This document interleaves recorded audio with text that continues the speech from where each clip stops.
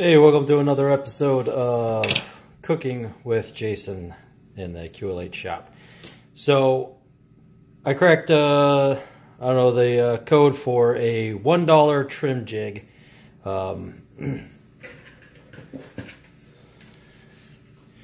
Here is a $1 trim jig. It actually costs a little less than $1.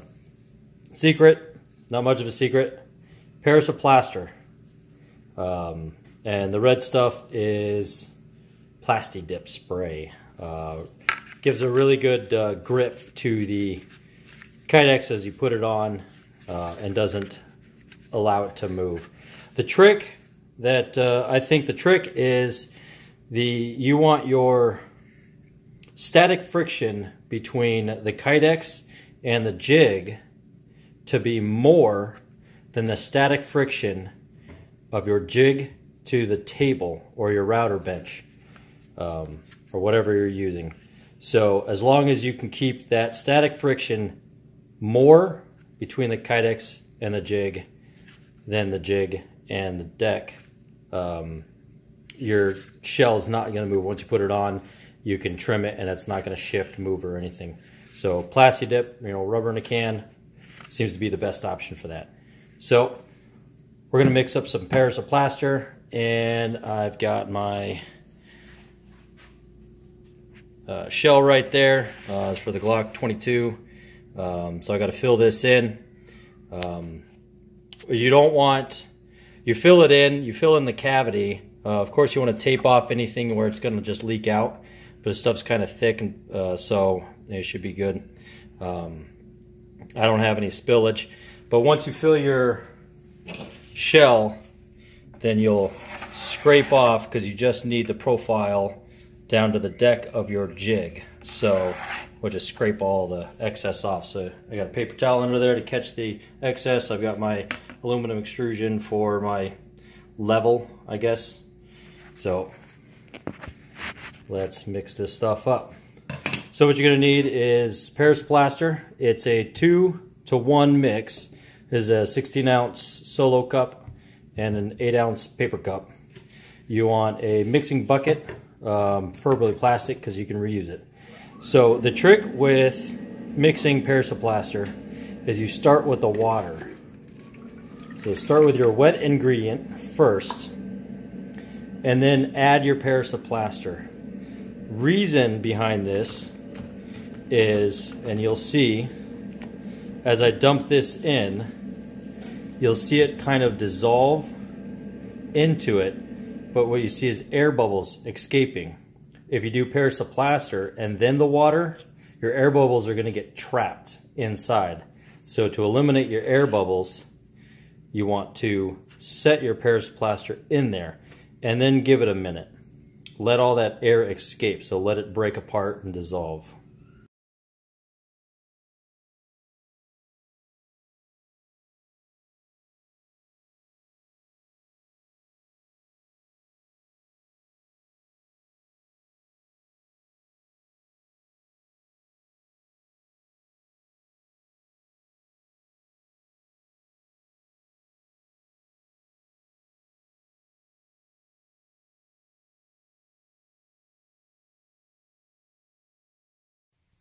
Alright, so we're back, day 2.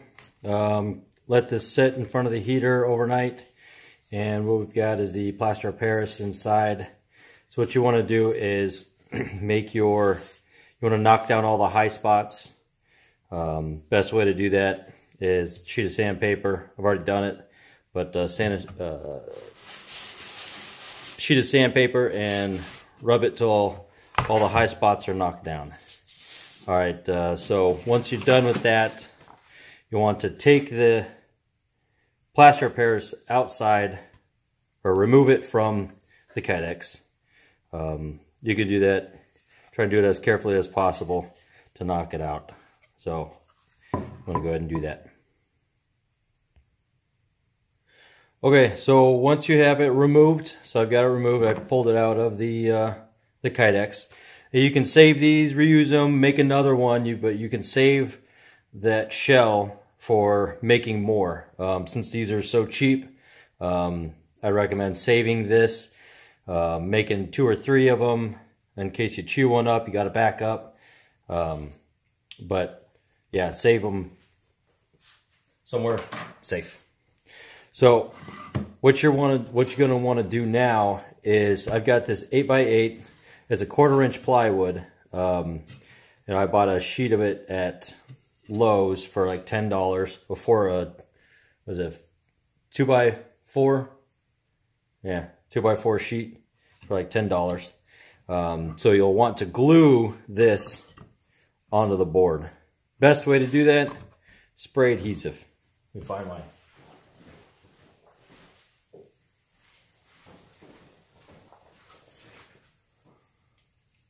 3M Super 77 spray adhesive. So spray the back side of your plaster Paris.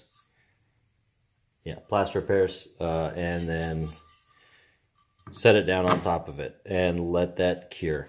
You can further sand this if you want to get it nice and flush, but there's really no need. There's enough contact surface for it to, you know, set down on top of the wood. So I'm going to go do that. Okay, so we got the plaster Paris glued down, a nice tight fit on the board.